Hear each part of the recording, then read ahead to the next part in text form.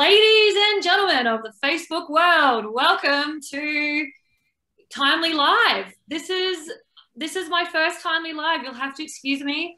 I'm moderately nervous, and I've been thinking about this live all day. We've only got 30 minutes, so the two women that are with me right now, I had a conversation with them last week, and it was epic. It was meant to be a 10-minute. This is what our Facebook Live conversation is going to be about, and it ended up being longer than I'm allowed to admit to. So, it is my greatest pleasure. We will be talking about diversity and inclusion in the hair and beauty world and in the workplace. You don't even have to be in the hair and beauty world, I think, to gain a lot from this conversation. So I would very much love to introduce you to Mary.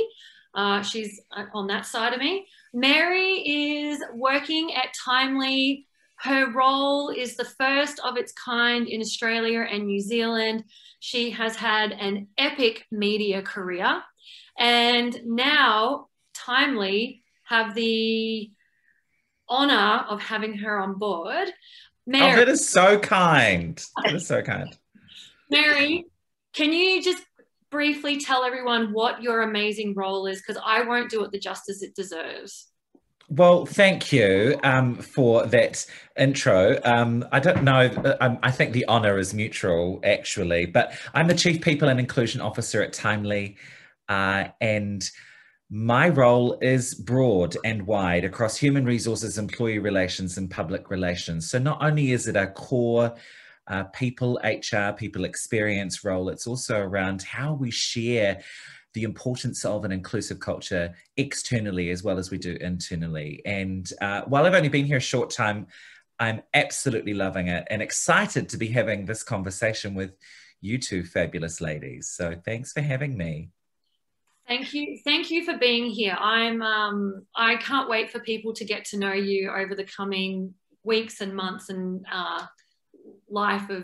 your life at Timely, which let's then head over to my next speaker. Rumbie is someone that I heard on a podcast, and I was like, how do I have this person in my life? She started in the hair industry after working in nursing, and the girl just like is taking Australian hair by storm, Australian curly hair. I hope she can help me out one day. And she's just like leaps and bounds in the hair industry because of her specialty in afro and curls, and therefore an incredible person to have talking to us about diversity. Mary, no, sorry, Zoom. Oh my God, I'm so nervous, guys. Rumbie, I need to calm down and just like take a chill. Have a breath. We're all good. Have a breath. Good. Rumbie, can you please just briefly tell the people what you do while I take a breath? Awesome. Thank you so much for having me. To the Timely team, all of you, Jazz, Mary, thank you so much. My name is Rumbie Mutsiwa, and I'm the founder of Rumbie Co, which is a curl specializing salon in Chippendale, Sydney. And we specifically focus on wavy, curly, and afro textures. Now, it's a little bit of a challenge because people are like, wait, what do you mean? Do you curl people's hair? Kind of, but what we do is we are in the business of building people's confidence through education so they can actually understand how to manage their own hair, and hopefully in others that will allow them to then dominate in other spaces of their lives, because most curly haired people actually understand that there's challenges around like the psychology of I call it the psychology of curls. You know, there is a psychology that is attached to having curly hair that can impede people from I guess living life fully. And so that's what we do. We build people's confidence through curl education. So I totally agree. And last week we were talking and Mary was asking me why all of my promo photos that I have of myself are me with straight hair. Yeah. And I said, it's because I don't feel like a professional person when my hair is all out and curly. I feel like it's a fine line with curls between you look amazing and did you take your medication? It's very, very subtle line. which is interesting, which is partly why we created a product line as well and an academy to teach hairdressers. So the product line was around consumers and able to give them simple techniques to be able to live freely. Because what's professional hair, right? Like, and mostly what's actually happened is that people will always go on and put you to have your hair straightened all day, every day, and not actually enhance curl. And so what we actually do is teach people to do that. And many a time we actually stop people from having keratins, and you swap them over for product and technique. And so, yeah, so pretty much that's what we do. It's fun. I think it's amazing, and I definitely will have to say hi one day. Now, just quickly, guys, everyone, you have to know Mary and Rumbie are both available in the next week at Hair Festival. They've got different classes. You would be crazy if you missed out on them. So, Mary, what is the class that you're doing with Timely? We are doing an education session around inclusion, essentially, in the hair industry. Why an inclusive hair salon is good for the world and good for your business. So I'm really looking forward to hosting this education session with three amazing panelists, Christina, Chrissy, and Gareth. Monday the 14th of June, track 8 at the Carriage Works Event Centre from 9:15 in the morning. So if you are a hairdresser in Sydney, you're going to all the parties on Sunday night. We're the first event on the Monday. We will have Barocca. I will have lots of long blacks floating around the stage Monday the 14th of June at 9:15, and I'm really excited. A really, really robust, comprehensive, valuable conversation around the importance of having an inclusive and diverse salon. So that's what we're doing. That is awesome. So guys, go to the Timely website, Facebook page, Instagram to find out more, or Hair Festival to find out more about Mary's class. I promise we do have a really great conversation coming up, but just quickly, for those who are interested, Rumbie has a class as well at Hair Festival. Take it away, Rumbie. So it's sad. It's actually on Monday the 14th as well at 9:15. I have 9:15 a.m. That we're actually going to be on stage. So what we're actually going to be doing, Mary, I'd love to have to your class. I'm going to get a recording if I can. But 9:15 a.m. we're actually going to be teaching people that we actually do, just so people have a bit of an idea. So we're working with obviously curly and Afro textures as well. And the idea is to just dispel the fears, because a lot of the times it's what people don't know creates a fear, and then that actually is what then has people, I guess, stepping away from indulging themselves in working with curly hair. So that's what I'm going to be doing, collaborating with GHD. We're actually going through and talking about their hot tools. How do we use hot curly hair so we don't kill the curl, but instead we actually encourage curls? Oh my God, I need that in my life. Okay, this is very exciting. All the links to their classes will be posted after this goes live, and you can go to Hair Festival Timely or to Rumbie and Mary's Instagram pages. Are you guys on Facebook? Give me a nod if you are. Yeah. Individually, you can go to their Facebook pages and find out more. But let's get into this conversation. So we're talking about inclusion and diversity. I'm just going to be frank. I'm going to be really frank right now. I am a solid white girl who doesn't live in a world where I have to change my name when I go to apply for a job because my name might weird people out. And it's a subject that's really close to my heart because I have so many people from so many backgrounds that walk through my doors and in life, and I see what the struggle is and how real it is for people. And interestingly, on my Instagram page this week, I did ask a few questions that people answered, and one was, do you understand why we still have to have the inclusion and diversity conversation? And a couple people didn't understand why.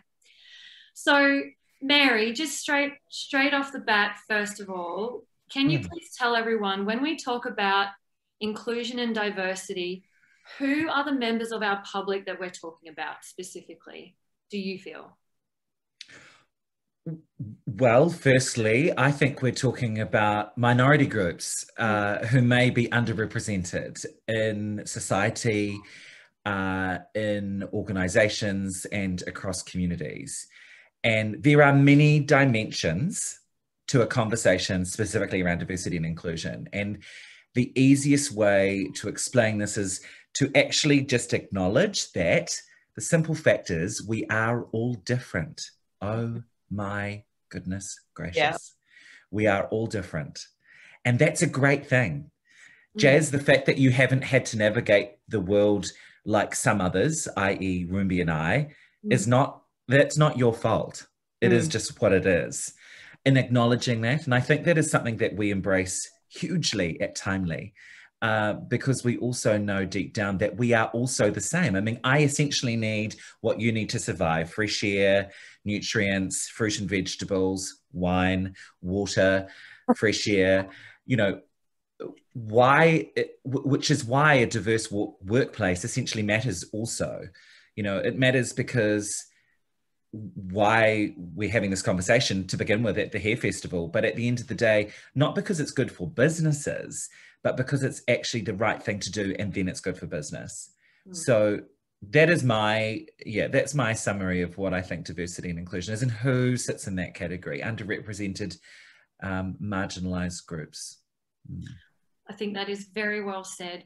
Rumbie, if you don't mind me asking, is there a time in your life that you are happy to share where the reason this conversation exists is because of people not understanding you, or a misconception of you because you're different and you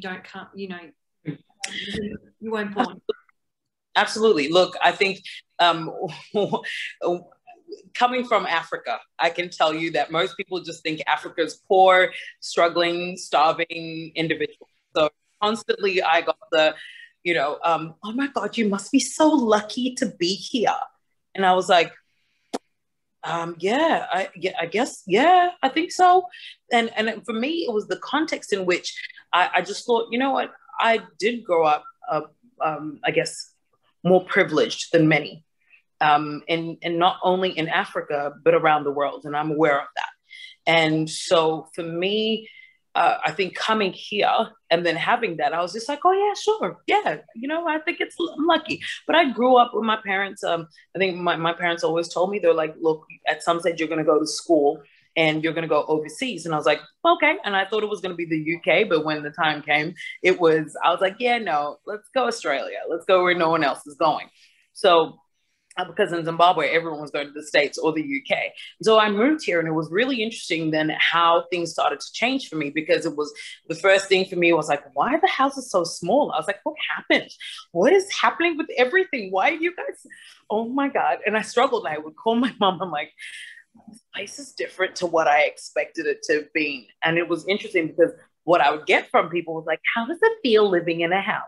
And I'm like, as opposed to what? So these are general conversations I would have had initially. And I remember just thinking, it was my utopia of what I thought this would have been was just blown out of, like, it. Let's put it this way. I was shook because I was like, what? Why do people think we are uncivilized? And that was where and primitive. That was what I always got often. So, but then fast forward to my hair journey, I think it was when my sister had hair loss due to stress. And so we couldn't find somebody who could do her hair. And I remember saying to her, you're being lazy. You could never wear your hair like this if we were at home. And she was just like, I can't find anybody. I was like, oh, that's ridiculous. I went out, searched for somebody who could work on curly hair, who was on Afro hair, who was qualified. And I couldn't find anybody. And I just thought, this can't be a thing. So I just figured, you know what? It can't be rocket science. I'm going to start doing your hair. We'll make it work. And that's how it started. Started doing her hair, then began to do her friends' hair, their friends, and then it became a thing. And so as time went by, yeah, sure, nobody knew how to do our hair. I would walk into places with my hair chemically straightened, and people would just not know what to do with it.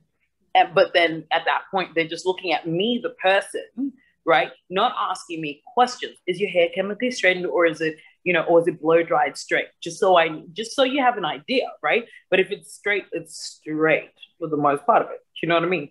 But people didn't get that. And so you go from being charged a lot of money to then for a basic blow dry that would take 20 minutes to blow dry my hair, because I have I'm wearing extensions, but I have next to no hair. And I'm like, it's 20 minutes to blow dry this baby. And I would get charged 3 times as much. So I think over time, I then realized that, and as I'd gone into college, and from that point, I started into working for some of Australia's top salons, and I realized that people were afraid of working with curly hair. So I then realized it wasn't an Afro hair thing; it was a curly hair thing. So then I was like, "Oh shucks, it's wavy, it's curly hair, and it's afros." It's like, this is interesting. And so I started doing detangling people's hair, and then it was painless and doing all these things. And then I just realized, oh my God, that there's a gap. But through that, it was just a client who actually said, you should be a texture specialist. And I was like, what's a texture specialist? No one's Googling texture specialist, and that's how that started. But over time, I realized that most of those people were from certain ethnic backgrounds, and they're the people that have been catered to. It's people of Afro descent, it's people of Pacific Islands, people from Southeast Asian descent, it's people of Irish background, Irish and Scottish. You've got, I feel like I've left somebody out, but there's a lot. 65% of the world's population have curly hair. And that actually then came to me as a huge shock. And I just started to research, and I realized what that was actually doing to the person and inside. And I realized we all had the same situations. We all had decreased confidence. We all were struggling in so many different ways. And so for me, I thought, there is a gap in the way we look at beauty, and which is why in a salon we don't have pictures, because I refuse to have pictures of another individual when we are living on the runway that is our life. That is very interesting. I think in my years of working backstage at Fashion Week down in Melbourne, we would have, for a long time, and it's getting better now in the fashion industry, we would have the token colored girl, the token Asian girl, the token, and what I have found over the last few years is and by the way, you can say black. Oh, okay, great. It's okay, it's all right, because I am what I am. I'm proud of it, love it. You know what I mean? Like, and that's most Black people. They're all right with it. It takes a while. There's a lot of other stuff, but it's okay. You can say it. Right. You know what? Even that, I really appreciate it, because I was like, oh, I just don't know. And I'm so terrified of saying the wrong thing. But those girls, because of the Sudanese girls in particular, they would come to Fashion Week and they would bring their own makeup, because no one in Australia knows how to do makeup on Sudanese, like the most beautiful black skin I've ever seen in my life. And no one knew how to handle it. We know how to handle it now, but there's still so many makeup artists that have no understanding of what to do with it. And these girls do not trust makeup artists. They are so sus every time they rock up to a job. Yeah. Mary, can I ask you to share some of your experiences around, or your experience around being part of a minority group and how people have treated you? I know it's not always great to talk about those things, so... Oh, look, it's well documented, unfortunately, or fortunately, whichever way you look at it, that I've had my fair share of meanies in my life, both professionally and personally. And as I've gravitated through my career to get to where I am today, I truly do believe that people are on a journey. I think back to situations and scenarios I've been in across my career that have been I've been dealt with poorly because of who I am, and I live unapologetically being me. I don't know how to be any other way.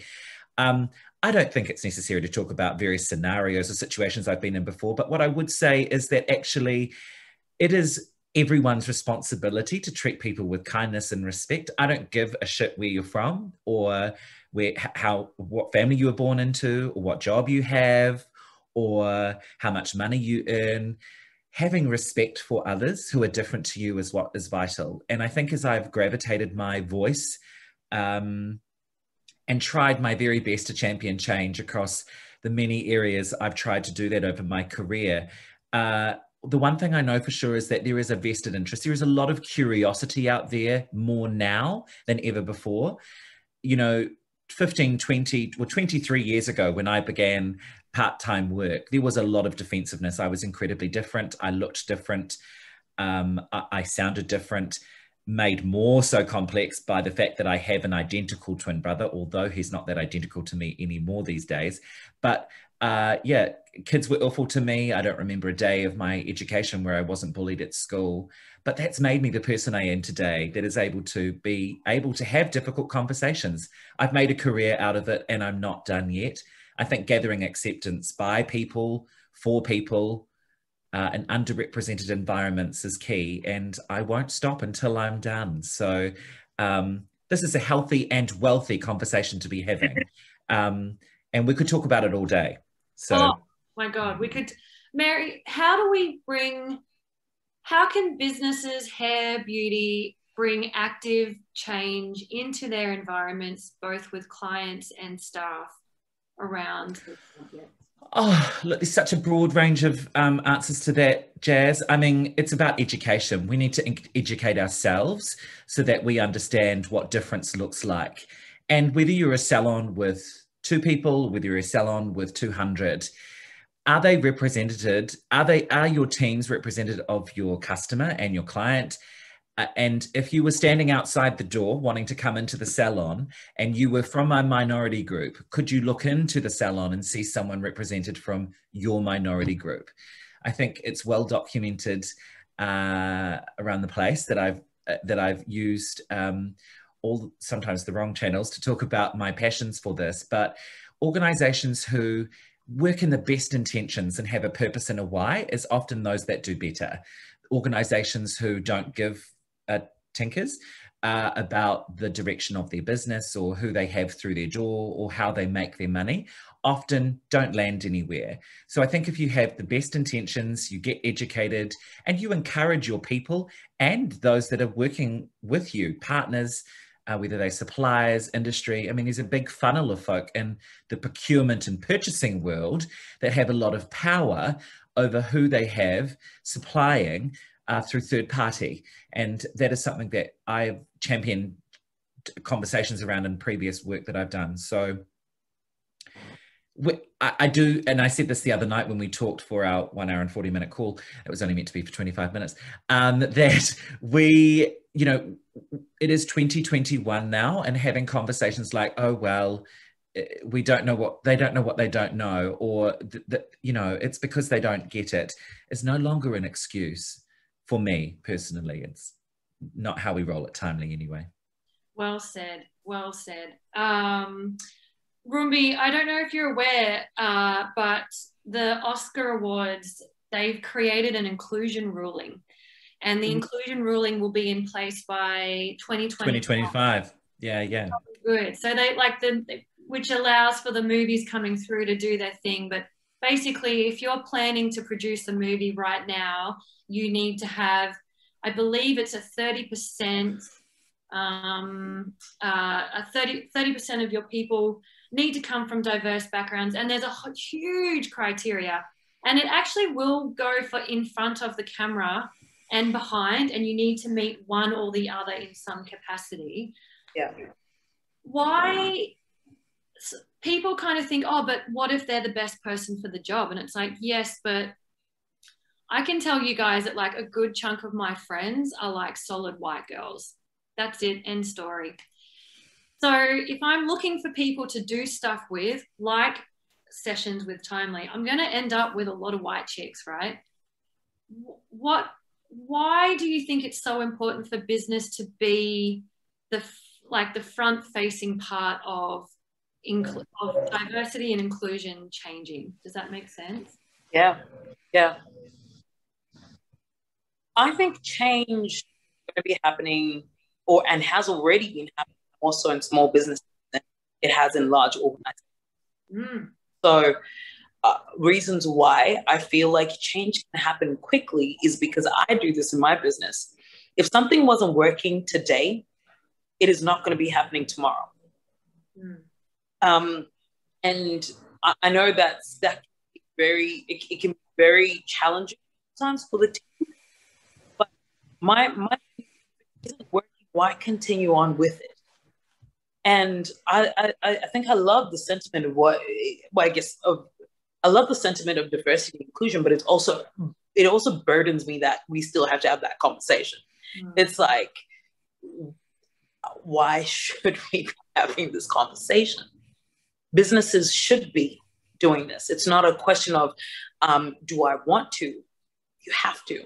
But you know what? What I love about where we're going as well as people is that we're now starting to seek for things ourselves. We're starting to seek for information ourselves because we're no longer depending on traditional media to give us and feed us everything that we know.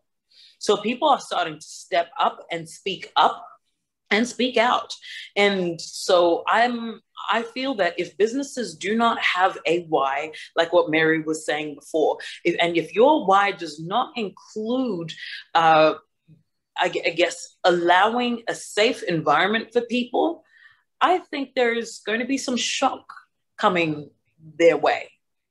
But businesses are actually taking swift changes. So for me, and if I can give, an example, and I remember this actually burdened me for a while. I had a client who came into the salon a while ago, and she sat in the seat. 2 seconds, we're in. Hey, how are you going? My name is Rumbie. I'm going to be taking care of you today. And then she immediately says, "I'm trans." I was like, "Oh, okay, okay." Now that shook me because I thought, why do you feel like you have to justify? Whew, don't make me emotional. Sorry. Whew. It sucks, it sucks that people have to go through life that way. I remember how I felt in that moment because I thought, why do you have to feel you have to justify to me who you are? And I was like, man, that sucks. And I said to her, I did eventually have a conversation with her. She's still my client. And I was like, I'm sorry that you feel like you have to go through life doing that, because just as a human, it doesn't matter who you are, you shouldn't have to live life that way. So businesses have to be in a space where they have people feeling safe, because you're getting someone's money. You owe them, and you owe the local community and the rest of the world. You owe them a lot as well. As much as we keep saying support local businesses, support local communities, support people around us, because you can't ask people to give you something that you can't give back. Well, I'm sitting here in awe of the conversation with you, Rumbie, and I obviously relate to the dialogue that you have had there with your client. I mean, I think also, if I can add to that, Jazz, we often need to push ourselves to broaden our horizons. And it is, of course, easy for a group of people like ourselves who are sitting here sharing common experiences in a common frame of reference. But, the benefit we gain from exposing ourselves to people we wouldn't normally engage with is a huge part of this. And Rumbie, you're well-traveled and well-balanced and in New Zealand, we say wahine tua, a woman empowering other women. And, my salon experiences are vast and varied, and we talked about them the other night, but which probably shouldn't go out to the world because they're a bit cheeky. But, I think light bulb moments like what you're saying you've experienced are valuable, because there will be people that hear and see what we're talking about who won't even understand the dialogue because they've not lived or they've not experienced. And again, emphasizing it isn't their fault. The world is moving on. It is no longer what it was. And It won't no longer be in another 10 or 15 years, and in another 10 or 15 years. We are evolving. So yeah. And it's interesting because she putting me and my business on some register. I can't remember what she said. And I'm like, there is a place. She's like, yes, a safe space for transgender women. And she said transgender peoples. And I was like, what, are you freaking kidding me? And it burnt me, because I just thought, why can't you just treat somebody like a person? Because if we always approach life in a space like, how would I want to be treated? You would change the way that you approach every single day, you know, because then you're thinking, how would I want to be treated? Would I want someone to segregate me? Would I want somebody to demean me? Would I want somebody to upset me through how they're communicating? What conversations would I want to be hearing? And the same is worthy of another person too, you know? Yeah. Well said. I think it's just treat people how you want to be treated. And I really like what you said, guys, Mary, about is if someone from any part of a minority community looks into your door and of your workplace and they see people like you, that's why aren't they seeing that? If I go into a shop and I see someone who's different to me, that's where I start to learn to be, these are the people in my community, and it's not so weird or odd. Does that make sense? Did I say that correctly? And so I think business is really important, because business is what people interact with every day, and so we're going to learn and see and be part of the world if business has more diversity and inclusion. And can I just add that even if there aren't people that look like them, because most of my team actually have some way somehow happens to have been of some sort of Black descent. And I think for us, it's always allowing that space, because it's not only how things look, it's also how you receive people as well. So it's just them being in a space when somebody walks now, people obviously through the community found out more about Rumbie Co. And they're like, oh, there's another Black woman who's doing this. And then I get more applicants for Black. But then when they come in, it's just like, hey, it's okay. You don't need to justify it. It's also in our words as well. It's just like, hey, it's all right. Don't worry about that. That you don't need to justify yourself. You're enough. And then we continue on, and we start having conversation, and just make sure that the conversation is not ignorant. And now we've got into Google. You know, have questions, and these conversations are being had everywhere. It's about like going out there, find out a little bit more about, you know, about this other minority group you don't understand. And then you might actually want to throw yourself in among the group as well. And then once you do that, you actually realize, oh my goodness, magnetic, and there's so many things that you'll be exposed to that you never would have been, you know? I think just quickly, while I was researching this subject and I was thinking of like ways that business can actively do some things, it's simple things like, if you go to visit my Instagram page, it's all majority white chicks. Like I need to have eyebrows that are Asian and Black and Hispanic and I'm coming to Sydney in a couple of weeks. You can do my brows because they look terrible. Fine too. Yeah, we will make time in the busyness that I have in Sydney to get my brows done by you, Jazz. I am coming to see you in Surrey Hills. Okay, it's a thing. And then Rumbie, you can do my hair. No, I've got you. We're just going to be trading services left, right, and centre. It's going to be amazing. I've got nothing to give you. I can bring some wine, but that's about it. Done. Or the Barocca, like you said, for your class. And also, just quickly, there are government, I don't want to say grants, that is the wrong word, but there are things in place for having people with disability come and work in your space, and the government will give you money to help you pay for the extra training that they require. And there are big companies like Officeworks here in Australia who they employ a very large amount of people with disabilities, some of whom are my clients, which is why I even know about it. So I think if you're looking to create more diversity and let people know that you are a safe space and you're all about that, start Googling how you can, I don't know, get government grants for disability, make your place something that someone in a wheelchair can get into and use a bathroom. I don't know, make your Instagram page a page where when people visit, they see other people like themselves and you're posting about the things that like are important to them. I think that was like a buzzer that we have to like end story, guys, because it's been 5 minutes. I just had like a little like ding. Guys, just quickly, last words, quick last words. Mary? Oh, look, this is, no matter where you begin, as long as you are beginning on a journey to ensuring that you have a more diverse and inclusive environment, wherever, however that looks, and be kind to yourself, because, we're all being institutionalized and set and taught a certain way, and we've got to some people have to unpick some of that. So be kind to yourself, because it is a journey for everyone, even me. Thank you. Very well said. Rumbie, last words. Try and keep it to last words. Yeah. Look, I would say that don't be afraid of getting into being inclusive. Jump on board. It's definitely something that is worth it. People will love it. And I can definitely say that it is worth it because I've experienced that in my life, and you just be making the world a better place. Thank you very much. Ladies and gentlemen of Facebook, you guys have been legends for sticking around. Rumbie and Mary, please don't go anywhere. I'd like to say goodbye to you one more time backstage. And this will be reposted to Facebook. And if you ever have any questions, please message us. Otherwise, find Mary and Rumbie on Instagram and Facebook and Hair Festival to go to their classes.